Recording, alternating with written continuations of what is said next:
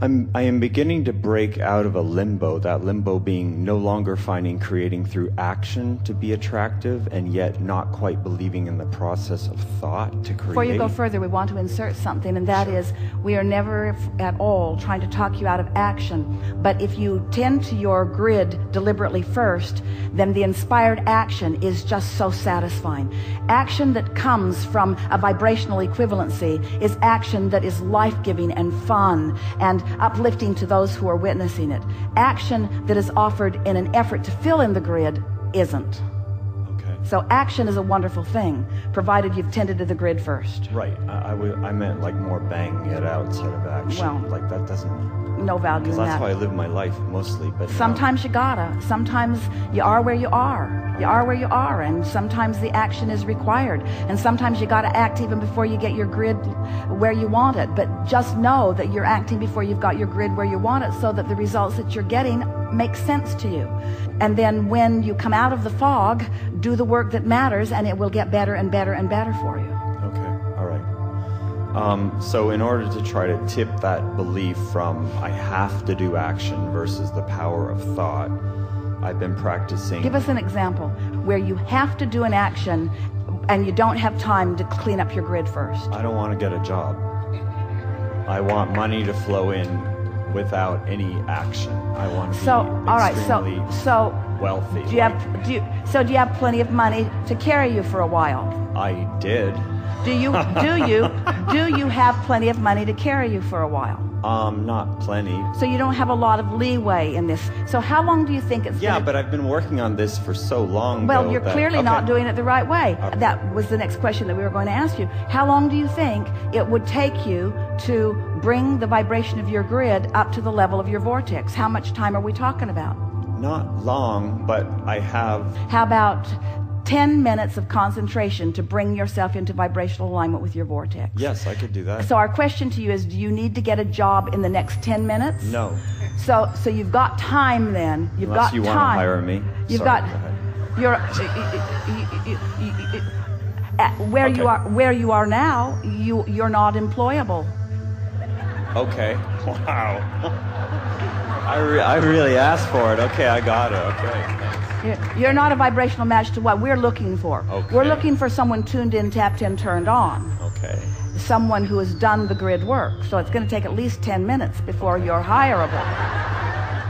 Okay. Before the grid begins to fill in. So do you accept that it is as simple as bringing your grid, the vibration of where you stand right now, up to speed with your vortex? Do you understand that it is that simple?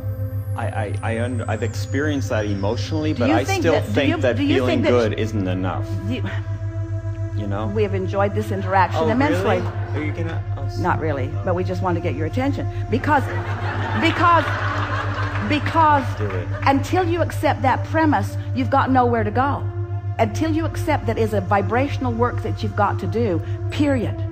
You do the vibrational work, and every single desire that you have will start filling in fast. You don't do the vibrational work, you keep repeating the patterns that you've got going, nothing can change in your experience. You've got to change the vibrational frequency. So we'll ask you some questions that will make that easier for you.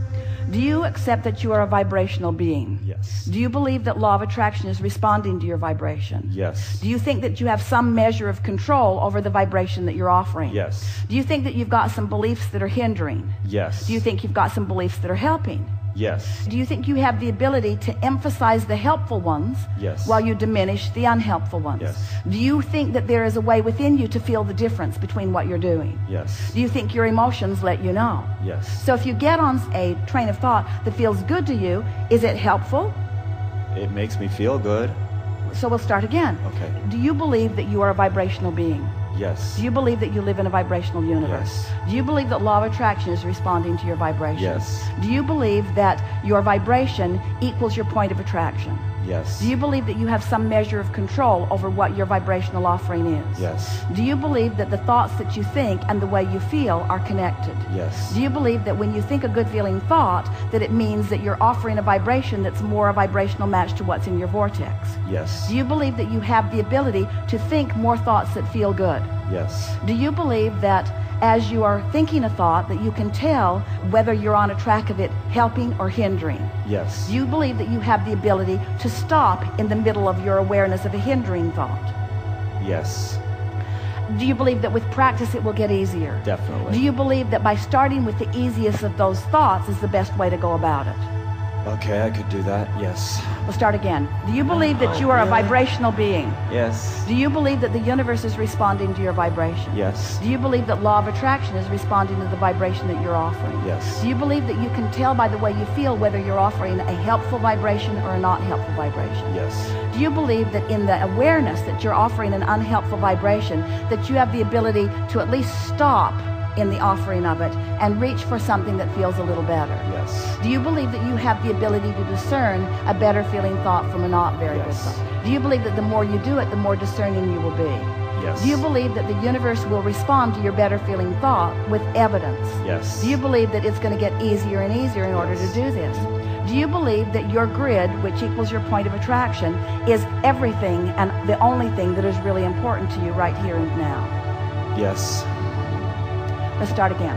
Do you believe that you are a vibrational being? This is the way we would do the work. We would continue to start with the premises that we are certain about, and we would continue to move forward and ask the question in a way that we can finally say yes, yes, yes without any contradiction within us. In other words, we know that you don't think that you are quite ready to give this vibrational approach your undivided attention. And we understand that because in truth, it would be better if you would get a job to soothe your financial concerns. You would be less contradictory in your vibration if you were not worried about money. Okay. So if you could build a bridge that says, this is a temporary thing that I'm doing in order to hold myself in a place that I can keep my promises to my creditors and that I can satisfy myself with the things that I want, and that more and more a satisfying way for money to flow will come to me.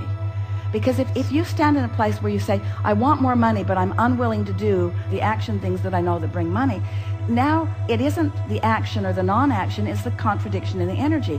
I want this, but I'm not willing. But when you say, I want this, and I'm willing to do whatever it takes to come into alignment to get what I want, there's a helpfulness in that willingness. But then you say, but I'm contradicting myself because, Abraham, you're teaching me that I can do this through the power of thought. And we tried to clear that up with you in the first moment that you said that. We're not teaching you that action is not part of it. We're teaching you that action isn't the most important part of it, that the alignment is, and that it's possible for you to come into alignment so that the action that is then required of you by the filling of the vortex into the grid is action that you will be really thrilled in the offering of. There isn't one of you who doesn't want to act.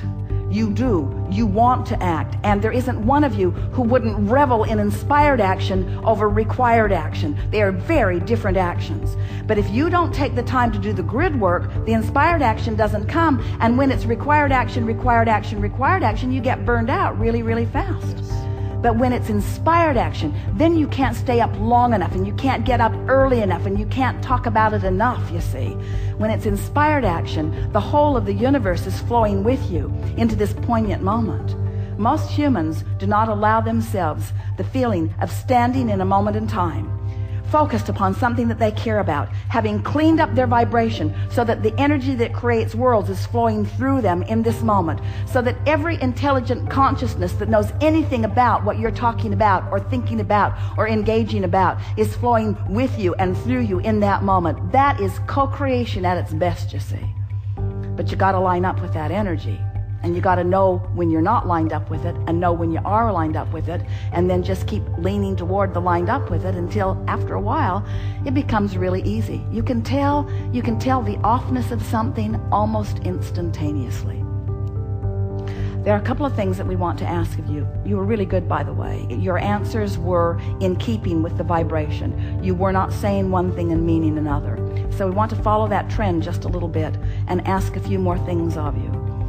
Do you believe that there is value in contrast? Yes.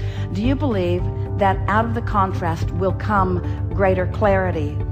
Yes. And that greater clarity is easily satisfied once you do the grid work? Yes. Now, the easily is the part that you were stumbling over just a little bit. Yeah. But do you believe now, does it feel easier to you now than it did just a little bit ago? Yes. Does it feel to you that you've come into resonance with understanding your own power? Yes. And can you relax a little bit as you stand in contrast right now, without money flowing in the way that you want it to? Can you embrace that as a good thing, not a bad thing? Yes. Can you let this moment in time not feel like struggle, but feel like clarity? Most of the time. This moment in time. Oh, yes. This moment, yes. Because if this moment in time, with this contrasting experience, if you can stop beating up on yourself because you didn't get it right the first crack out of the box, if instead you can say, oh, this didn't go the way I wanted it to, but it's all right because I'm still standing here evaluating contrast. That's the peace that we're wanting you to find in this.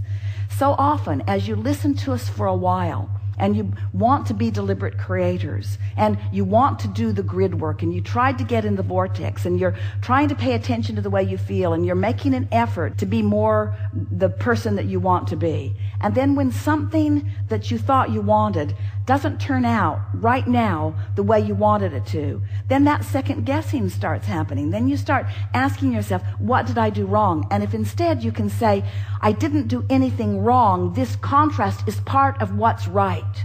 This contrast is part of the clarifying thing. It's part of the clarification that is helping me to identify more clearly what it is I do want. If we could just convince you that you want a creative plethora of opportunities to pull from. You don't want limited ones. And the contrast is just filling in the colors and the textures and the opportunities, you see. If we could zap you with something, and of course we can't, but we can know it so strongly that as you're willing to listen to us for a while, you'll begin to get it. You are in a really, really good place. You're asking really, really good questions. Your desire is really focused in a strong way. And this conversation that we've had, which was solely offered to soothe any angst you have about being in a wrong place, that's what every process that we've ever offered has always been about, to soothe your angst about any wrongness that you've done, because you're not doing anything wrong by standing in a place you don't want to stand in. When you're standing in a place you don't want to stand in, you're firing off rockets that are going to serve you. And if you can revel in the contrast and appreciate the variety, instead of condemning your lack of wisdom to be in a better place right here and right now, if we could parade before you just the masters that you have revered as a culture, every one of them would tell you, I wouldn't give up one miserable moment, because every one of them helped me become who I ultimately am. Okay. Good time for a segment of refreshment. Thank you very much. Thank you. Woo!